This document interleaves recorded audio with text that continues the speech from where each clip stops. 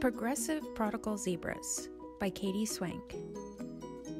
Stripes blended in with his group. He was happy with his troop until the day he saw a lion, and so impressed he said, "I'm trying. I'm going to be that guy right there. He's so strong and look at his hair. This zebra thing isn't so great. I think I'll try another state." So Stripes went and talked to Joe. Joe perked up and said, "Let's go. Let's go." Dazzle was their loving dad. He heard their words and said so sad, "That is not a wise decision. You will fail in this new mission. Why a lion and not my son? Such confusion, what's come undone?"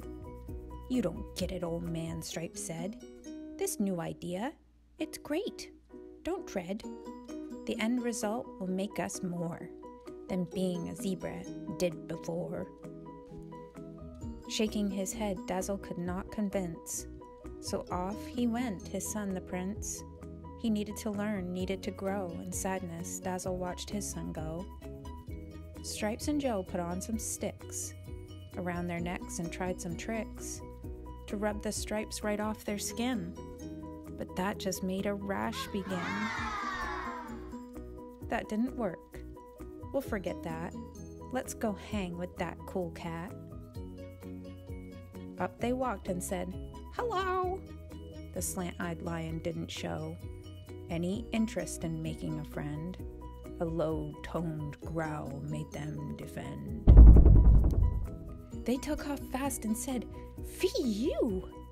That was close. This can't be true. Those cats are great. We can't be excluded. We just want to be included. That club should open to everyone. We have to try some tricks, be fun. Then they'll see we do belong. They'll welcome us before too long." So they danced and told a joke. They entertained till sweat was broke. Knock, knock. They slumped into a tired pile. The distance between them was only a mile. But if they tried to sneak any closer, the lion would growl and say, "No, sir. You don't belong to this pride. You aren't like us. You better hide. Because my stomach, it's starting to churn, and you look yummy." Lips started to turn and show the teeth in her jaw. Stripes and Joe said in awe, "We just need a little more time. We'll be lions. This is no crime." Days, they passed, and there was no food.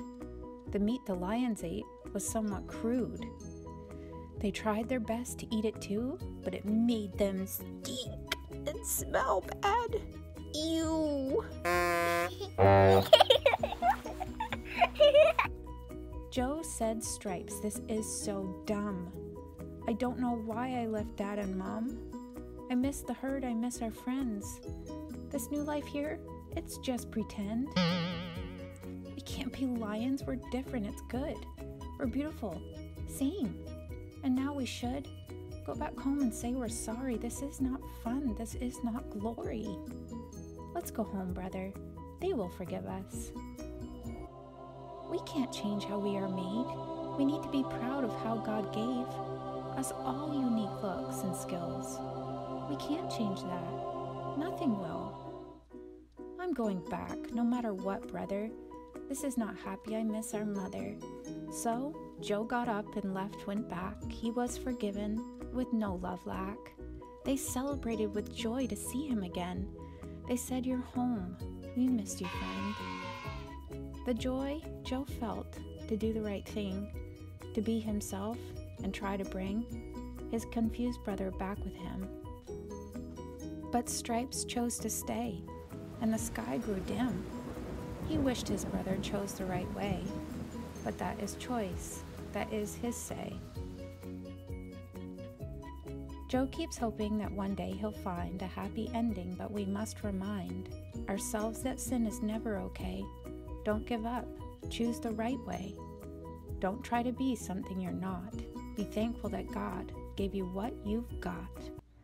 So be a champion in your skin. That is the only way to truly win. You can't cancel what God designed, and if you try, you will find a confused zebra acting like a lion, so alone and yet still trying. And if you see that sad old sight, get out of there and do what's right. Follow Jesus. His way is true. Remember you're special, all of you.